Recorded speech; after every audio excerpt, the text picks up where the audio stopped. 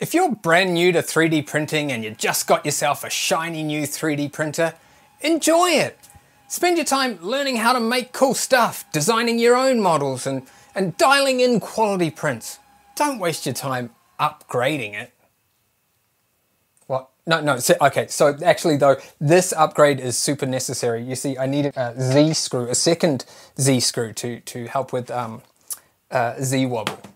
The f*** is Z-wobble? Alright, okay, so I bought an Ender 3 over like a Bamboo Lab printer because it was a low cost entry point with like plenty of room to upgrade in the future. But by the time I'd set this up, I'd already watched so many Ender 3 upgrade videos like this one that I was convinced I needed to upgrade it right away. But do you know what those videos don't show you? How much time you waste upgrading and fixing the mistakes you made while upgrading your printer. Well, this one does.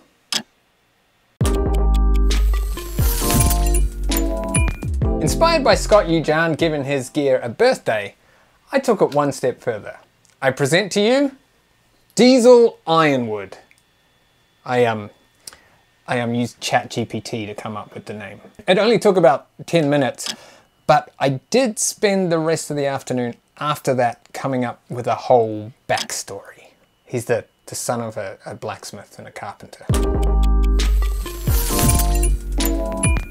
I bought this before my printer even arrived. I was excited and it seemed like a cheap and easy upgrade.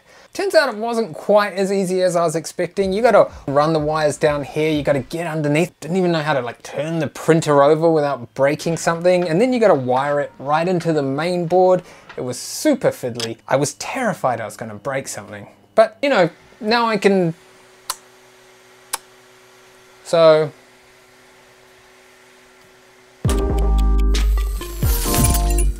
Printing your own 3D printer mods is never a waste of time. The side spool mount was not only the first mod that I printed and put on my printer, it was actually the first model I downloaded and printed at all.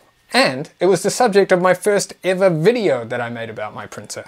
This side spool mount by Nick Gax, this guy, is the first proper print I did on my brand new Ender 3 V2 Neo.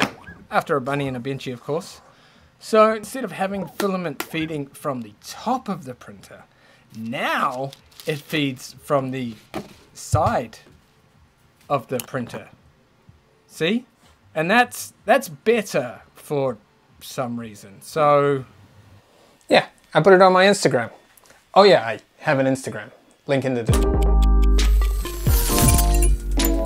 If you got a Bowden tube set up, then you gotta upgrade to Capricorn Tubing. It's more flexible, it's like slippier, and it's more durable. So if you're gonna print with something like metal, it's one of the parts that you need to replace, like Felix mentioned on my last video. You wanna know a secret? I didn't upgrade my printer parts before I printed with metal. The thing was, I knew I was gonna upgrade them, and so I figured, why don't I just print now, ruin all the old parts, and then upgrade.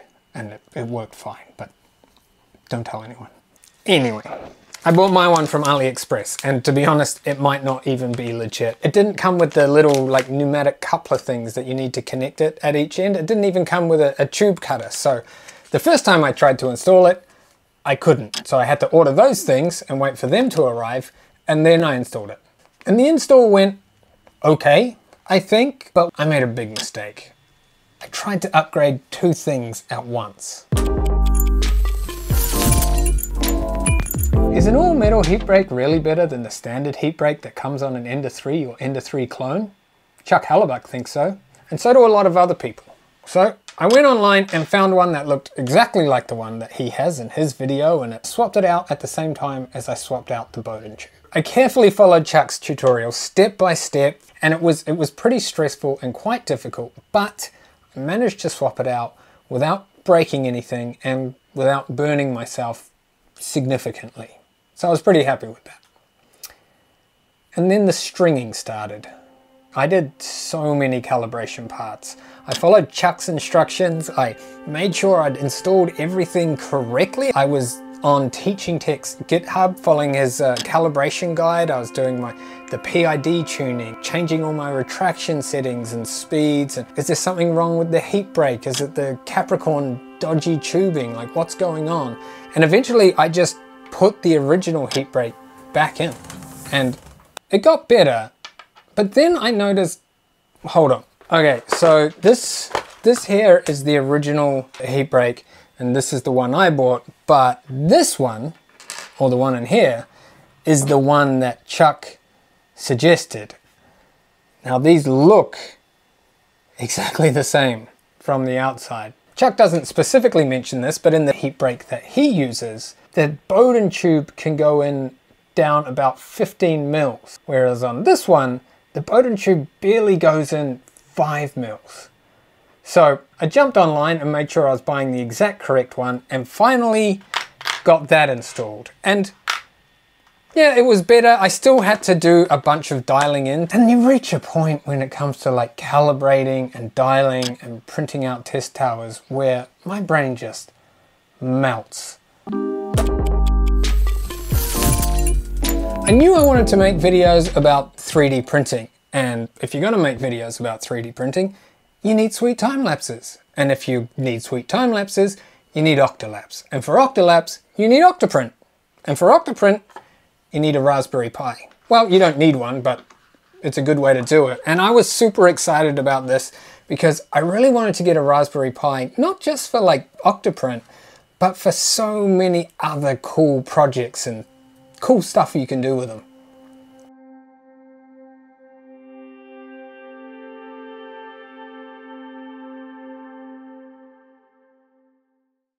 There's so many guides online about how to set up Octoprint on a Raspberry Pi that it was actually relatively easy to do. I mean, yes, I did break it a little bit, technically. The point is, I got it working. I set it up, I customized it, and I'm really happy with it. All that I have is just this little warning up in the corner telling me that my firmware can't talk back to Octoprint, but that's fine. I'm sure it won't bother me at all. Octolapse, on the other hand, was and is a bit trickier. I've got it set up and technically it works and it takes time lapses, but I can't get it to take a good time lapse whilst also not kind of messing up the print a bit. So I still have to dial that in.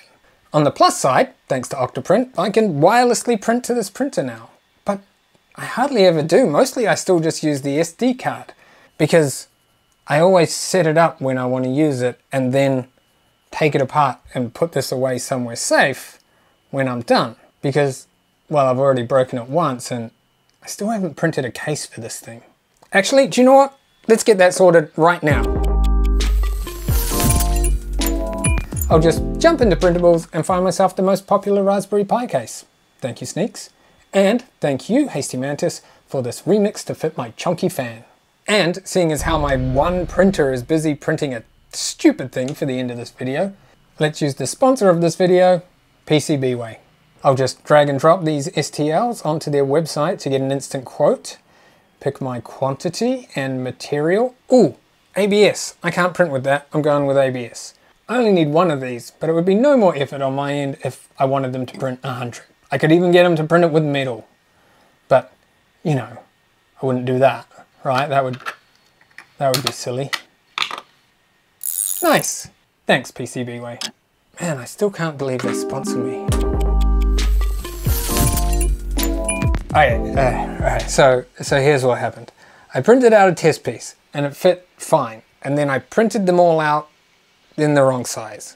I printed them all out again in the right size and I did the sanding and the staining and then they didn't fit. But I had wasted so much time printing them out and sanding and staining that I was very prepared to waste a whole shitload more time just trying to jam them in. I filed each one down individually and I just pushed them in. I just really jammed them in there. I used a hammer to knock them in and I only broke one. But like I said, 3D printed mods, never a waste of time. I haven't printed anything tall since that one crappy rubbish bin. And honestly, it looked fine. So why do this upgrade? I'll tell you why. Because the day I set this up, the Ender 3 V3 SE came out. And that has dual Z-axis screws.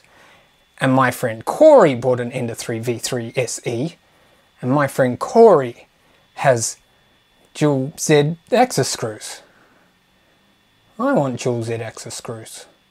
So I've had this kit lying around for a while, and I thought, what better time to do the upgrade than when I'm currently working on a project and have video deadlines. I printed these little pin test thingies before and after to see if the Z-wobble improves, and as you can see, or can't because I printed them in black, it's really not changed at all, or possibly got a little bit worse. So I also added these little anti-backlash nut thingies that I can guarantee you I didn't need to install, but now I can't move this manually, so that's a nice loss of functionality. See you later, OG build plate covered with the evidence of past mistakes. Hello, shiny new supposedly improved PEI build plate. According to everyone, apparently, with a YouTube channel and an Ender 3, yellow springs are better than grey springs, but of course silicone spacers are better than that. I bought a thermal pad from AliExpress and stuck it on, and then instantly realized that I should have left a gap for the spacers, so I had to cut it and peel it off. And then I realized that the thermal pad was too thick and it was scraping on the stepper motor, so that's annoying. And then I just put it all back together and leveled the bed and did a bit more bed leveling. But now that the bed was level, I wanted it to stay that way. So I found these special clicky wheels designed by the Bo-chan. Anyway, they give you this like tactile feedback when you're dialing in the levels, and then because of these little nubs, they stay in place once they're set. So I printed them out.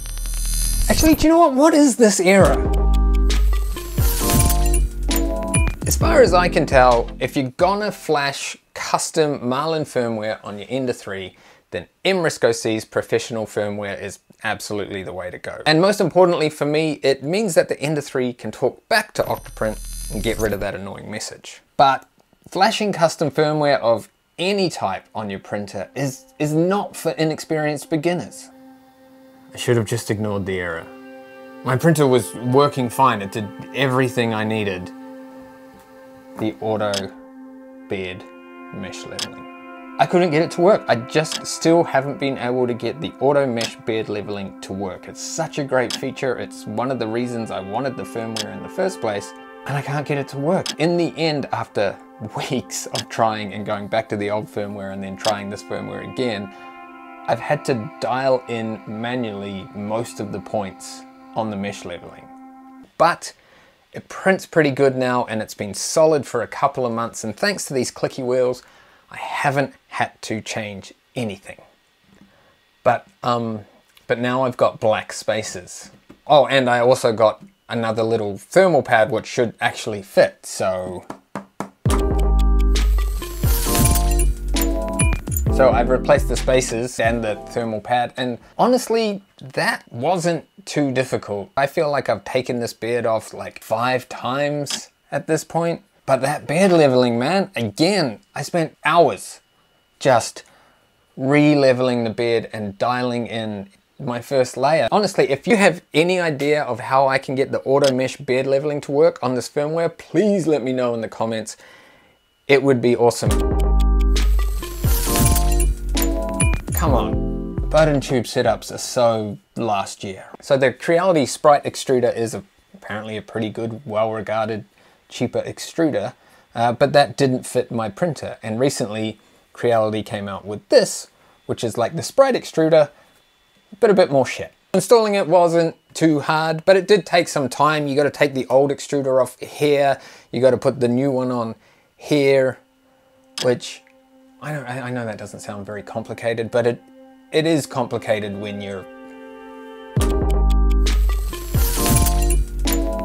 So with the extruder gone from here, I needed to do something to deal with these cables, and the perfect solution is a simple zip tie.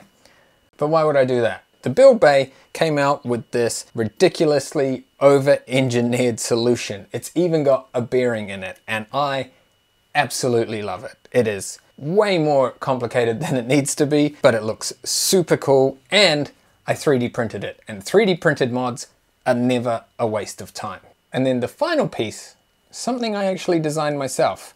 I found when I was doing the beard leveling that when this got all the way over here or to the opposite end, all these cables kept getting squished between the frame and the extruder. And honestly, I thought that might have been one of the things causing my beard leveling issues. So I designed a real simple, super basic little router that just bolts onto the side of the extruder and routes the cables out the back. And because it really doesn't deal with any pressure or heat, you can just print it out of PLA.